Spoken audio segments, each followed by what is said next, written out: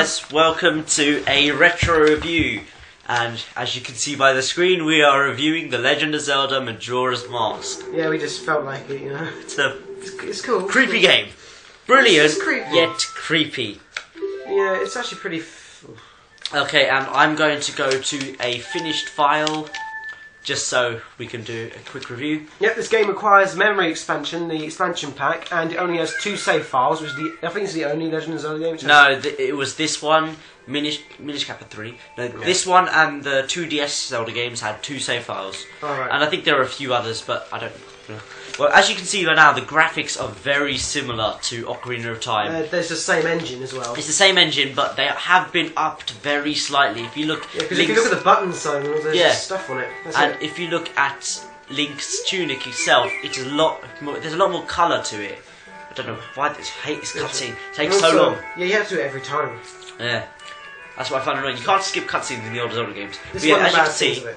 if you look at Link's tunic, there's a lot more colour to it, and it's just more detailed. Really. Yeah, it's what makes the game great. You know? It's quite a large game though. That's the thing. Oh, it's the guy that's pissing.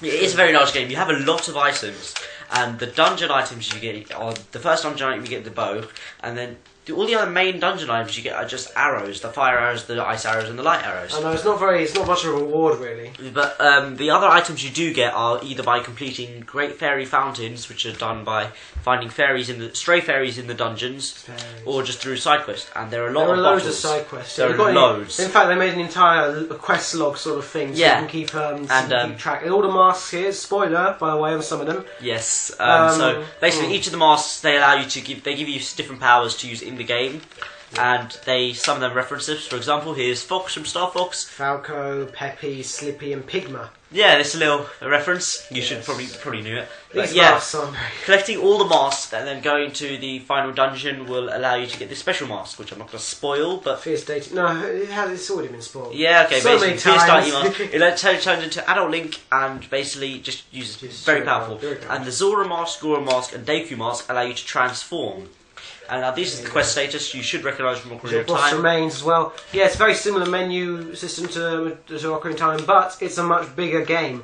The memory expansion allows them to make like 4 huge areas. It has got very few dungeons, but it's not really about the dungeons for some reason. It's more about exploration. And the story, yeah.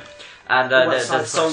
And now this is the Bomber's Notebook. If you look, it has every character in the game, more or less. Meet them at every point in the day, and you'll fill it up. And all these blue bars mean a quest. I have finished all the quests, which is quite a hard task to do. Oh yeah.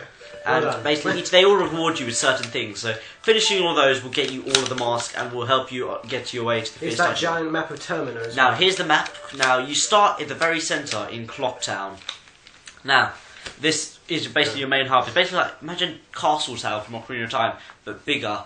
It's very similar to like Kakariko Village, if you think of it. It's very big. It's like 4 villages, because they got the east side, the west side, the north side, south side. It's very west big. West side. Anyway, there we go. Yeah. And then to your south you have the woods and the Deku Palace, which is one of my favourite theme tunes in the Zelda series. I can't remember Zelda. Zora Hall, which is really creepy as well. Great Bay. Yeah, that place as well. The thing about this game is that you can do the dungeons in any order you like. Not really. Oh, really? You haven't played it that much. I haven't played it that much. Basically, I'm trying to remember. No, you have to do the forest dungeon, and then you have to do the snow dungeon, which is at the top. You have to do the snow dungeon because that will allow you to get to Epona, which allows you to get to the third dungeon, which is the Great Bay, and the final dungeon, which is one of the creepiest things I've seen in my life, is the Stone Tower.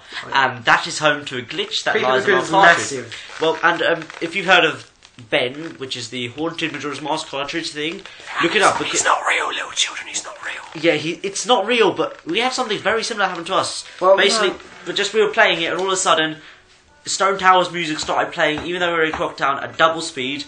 Yeah, double speed.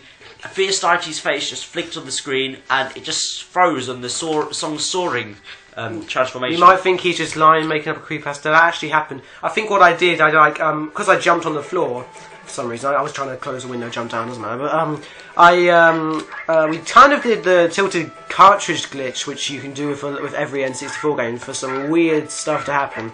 And it kind of it went weird. I didn't actually see it, but Jay said that Fierce Deity was there for like a second, even though you didn't even have the mask in your event. Actually, no, you did have it, but you weren't using it. Yeah. So, now let's get on to the story. We've talked about a lot of gameplay and design aspects of it. Just go on to the story. So when you begin, you are in the Lost Woods, and you are searching for your friend, who many people have speculated to be Navi. It is. Yes, it is. Who else? Why would you want to find that thing? A new character named And now, basically, once you've done, you come across Skull Kid, and it shows the Happy Mask Man. And basically, he tells you that the Majora's Mask was stolen by Skull Kid, and that he needs you to get it back within 3 days. And if you look on the back of his back, Mario, what the hell are you looking at? I'm You're trying looking up these things. Yeah, there's Mario on the back there. If you look carefully, you can see him. I don't know what he's doing to himself in the front. Yeah. So the rest of the story involves you tracking down Skull Kid in order to stop a giant moon which is falling. And I don't know where the Where do you think? So basically, it's quite different because the story in this game, you've actually got darker. Yeah, very dark. You've actually got 3 days, which in real time would accumulate up to a couple of hours, and basically you got only a little bit of time until this crazy mother drops down on you. Oh dear. Yeah, I cried when I saw this as a child. Oh god. Really? Yes. Oh. Now we've done the story, so That was pissing. so now if you look at it, you can transform into masks as well, which is pretty good. Right. And like, it's fun. It's pretty creepy. For Dogs example, do different things, if you anyway. look at the Zora mask transformation, look at his eyes. Oh dear. Looks like something out of Cirque du Freak. I don't know what I haven't watched that film, but yeah, whatever. You get the point.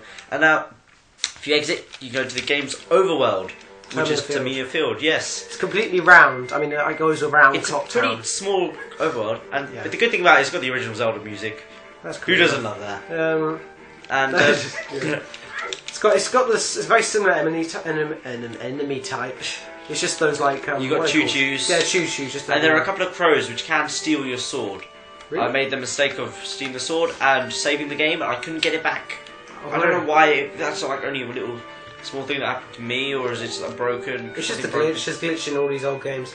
Now, another thing we haven't spoken about is that this game is a direct sequel to Ocarina of Time, and because of that, you can use the Ocarina of Time. And you can play several songs, for example, similar ones, like for example the Song of Storms. Zelda's Lullaby, if you want to. Oh, can you play it? No, that's not. Zelda's Lullaby is not in this game, but. Alright, I was wrong again. Zelda's Lullaby is in this game. And you can use, instead of using the warp songs, you have the song Soaring.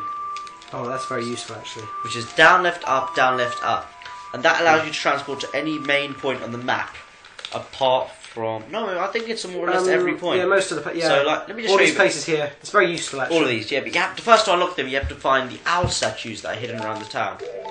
It is a very, very good game. Well, much like all Zelda games, they're good. Yeah. But the problem with this one, it is a bit short. If you don't include the side quest, the main quest is a bit short. And 4 dungeons. yeah, it's only 4 dungeons, and the dungeons don't last that long. But apart from this, the stone tower. The stone tower. This takes Jesus ever. Christ, man! This takes forever. Oh my Jesus Christ! Oh my Jesus Christ! Because if you look down from here, don't go too far off the edge, Jay. Yeah, but good God, yeah, it's like it goes down forever, and then it flips upside down, so you have to go up this. No, you land at the top afterwards. And let me just Yeah, let's just show you. Look, so if you jump all the way down, careful not to land.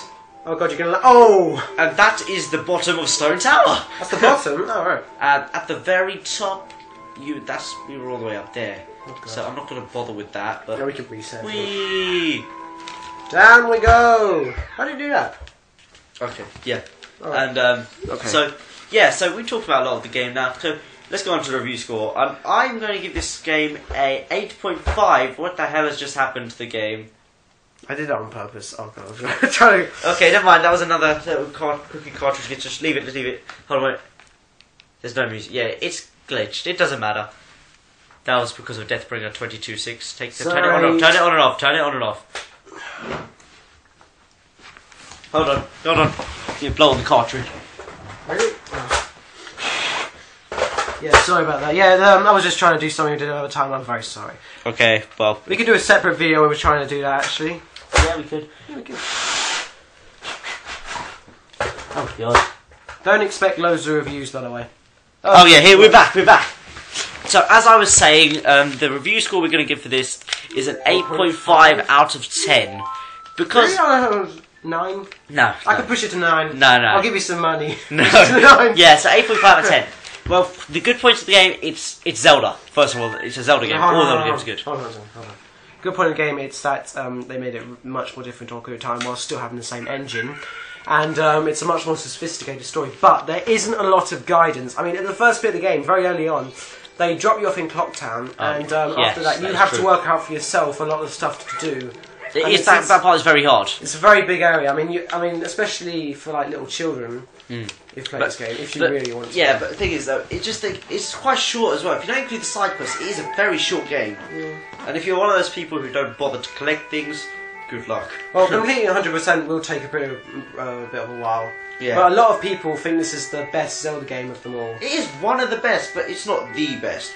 My favourite at the moment is Skyward Sword. What about yours? I really can't decide. Okay. Well, anyway, thanks for watching this review, and we're probably going to get a lot of haters for this, but like, comment, and subscribe. So, tell us what you think. Thanks for watching. For that now?